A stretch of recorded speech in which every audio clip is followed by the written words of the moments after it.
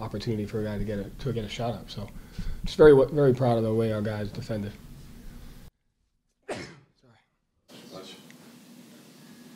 What do you like about like the offense wasn't perfect? You know, Jason had like 9 turnovers, but like on one of those like nights where things aren't perfect, he's still kind of winning somewhat comfortably. Yeah, I mean the offense it's so good that the expectation is high now, and so our guys are continuing to play hard. And you know, I got to be better during the game of just managing our spacing, managing certain actions that we can get easier opportunities for our guys.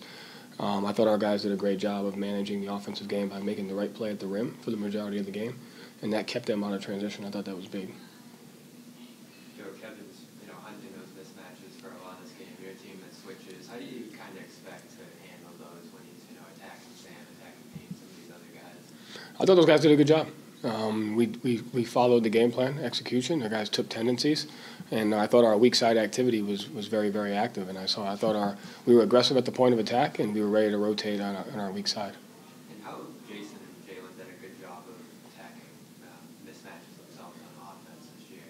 Getting Joe and Seth as a bottom a little bit. Yeah, I mean, I just think we do between our off ball and our pick and roll, we're doing a good job of trying to attack those as a team. And like I said before, I have to be better in that lull of the third quarter. Just didn't manage the game well enough, but I thought our guys did a great job of finding the matchup in space and then trying to make the right play. What are things like you said a couple times now, managing things, finding guys opportunities in space? What are things? Yeah, just our spacing. Where guys are located on the floor, how we want to have the matchup. The combination of who's handling, who's setting, who's in it. And so just figuring those things out to give our guys easier opportunities.